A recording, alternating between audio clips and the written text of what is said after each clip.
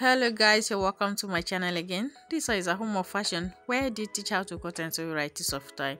So in today's tutorial, I'll be teaching you guys how to cut this A-shaped gown with handkerchief sleeve in a very easy way.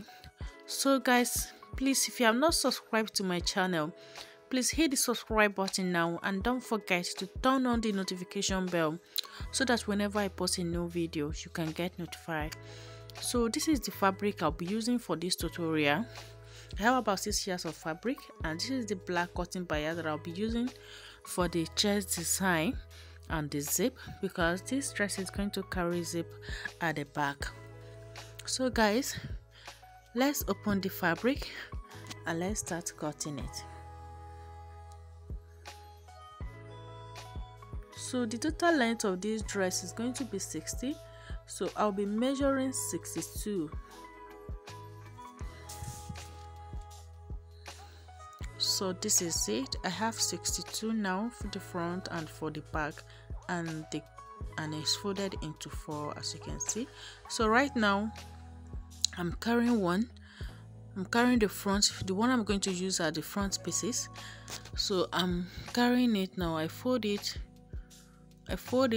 so because I want to remove 2 inches from it, then I'll set it to be equal with the back so that I can get my zipper allowance.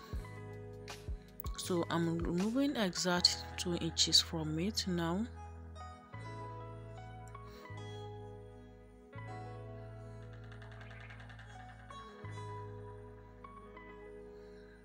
So I'm setting it back with the back piece.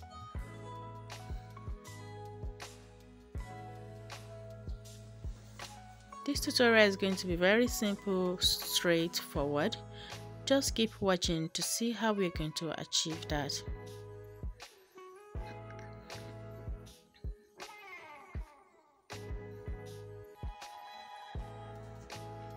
So now I want to start from the neckline measurement. The width is 4 inches while the depth is 6. You can decide to make your own to be a high neck. It just depends on how you want it. So just measure 2.5 inches for the depth of the back. It's a high neck at the back. So from here now, my chest is 16 inches, which is divided by 2. It's supposed to be 8, but I measure at 8.5. The half inches is going to be for seam allowance.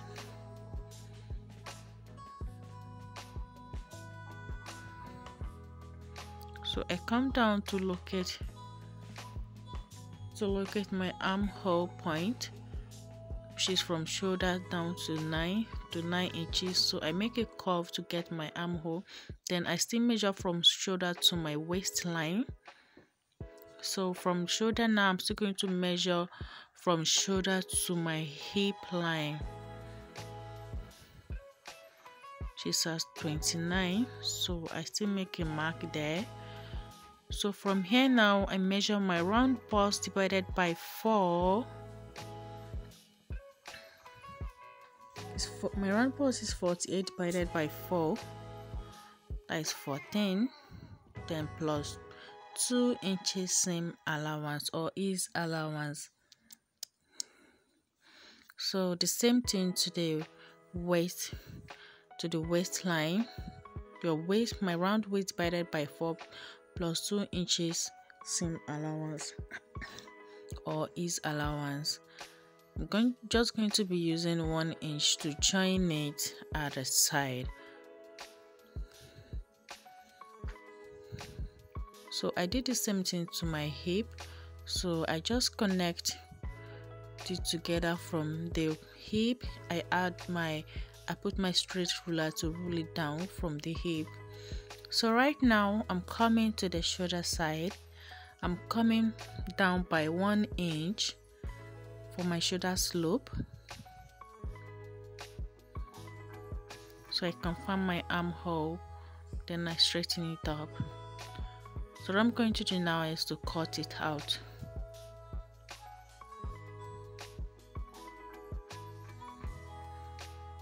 It's as simple as this.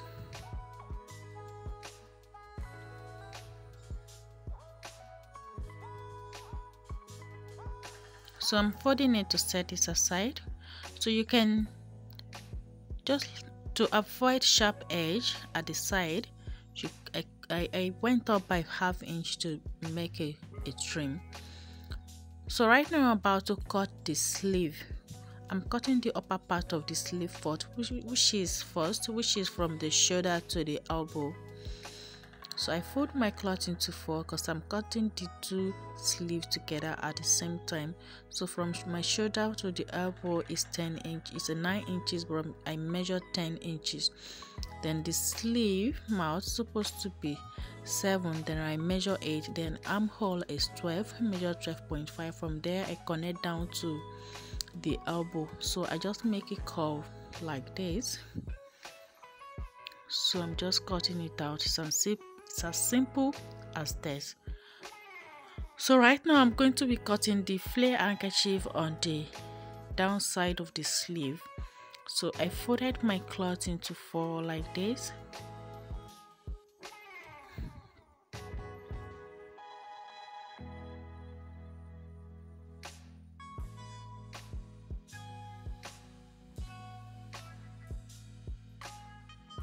So I have 19 inches in total. So I'm going to divide it into 2. So right now I'm going to be folding it into 4 to cut the 2 fillets together at the same time.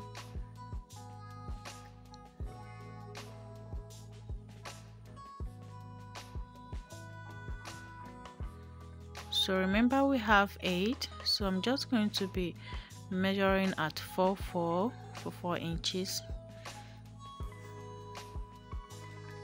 We have 8 at the mouth side of the sleeve. So by the time we open up and take it up like this, our handkerchief flare is ready. So we're going to be attaching it to the sleeve that we cut earlier. So I'm setting that aside. So this is the front piece of my dress. I place it on top of a piece to cut a facing for it. You can use cutting pliers to turn it in as a facing. If you don't want to do this, it's totally an optional because this dress is not carrying lining. So I'll do the same thing to the back side. So for the back side, I'm going to open it up because it's going to carry zip.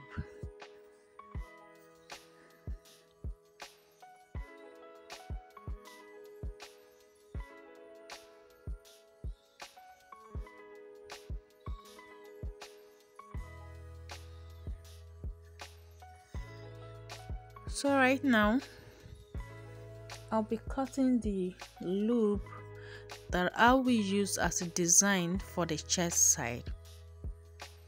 So for the design on the chest, you can decide to make any type of design you want so far you get your loop. It's not a must that you must make exactly the design that you see on the thumbnail.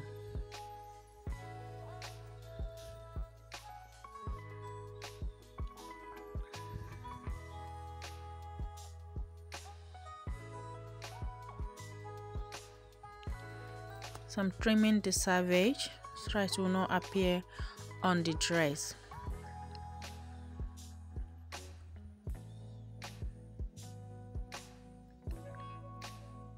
So the width of this loop is 2 inches in total.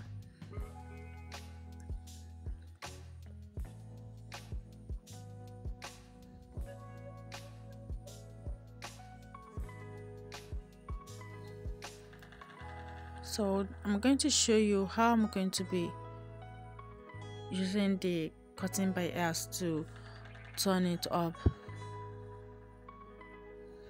So I'm just going to open it up, then I'll gently open it this way, then I'll stitch it through. I'll turn it to the other side and top stitch on it on the both side. So I'll go ahead and go and do that, and I'll come and show you the next thing to do.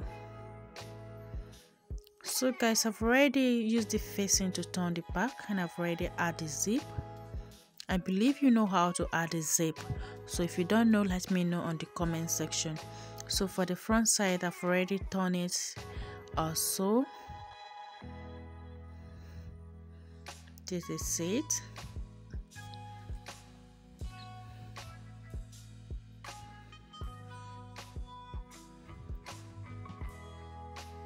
So I've already for the M of the handkerchief flay that we cut for the sleeve. As you can see, I've already fixed it on the upper part of the sleeve, and this is our loop. I've used the cutting pliers to turn it out. As you can see how it's looking. So right now I want to show you the design I want to be making on the chest. So I told you I'm not going to make the same design as like the one that you see on the thumbnail. So it's totally an optional. You can decide to use your loop to create any form of design that you want. So as for me, this is the one I'm making. So I place it like this. I use my my chalk to mark it so that I can place it exactly at exact point that I want to place it.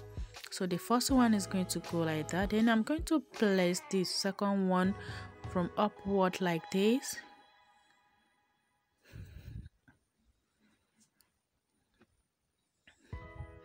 So I'm still going to use my chalk to make a mark.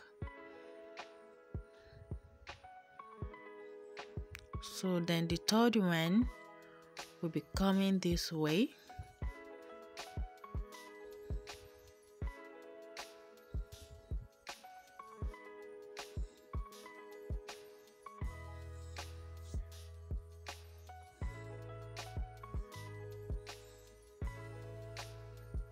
So I measure to confirm the inches between the first and this last, if it's the same thing.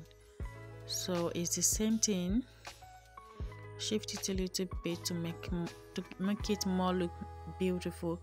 So I still use my chalk to mark it out. So right now that I'm done marking them, I'll gently take it to my machine. Then I'll follow the chalk and fix the designed loop on it.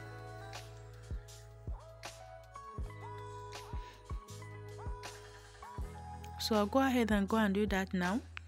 Alright guys, as you can see, I've already top stitched them on the line that I marked earlier. As you can see how beautiful this came out. So I place the back on it now. I'm just going to go and join the shoulder. Then I'll shape it and add the sleeve. I'll complete the dress, then I'll come and show you the final look of it. Alright guys, this dress is finally ready. As you can see how beautiful it came out. This is it. So this is what you always get if you subscribe to this channel.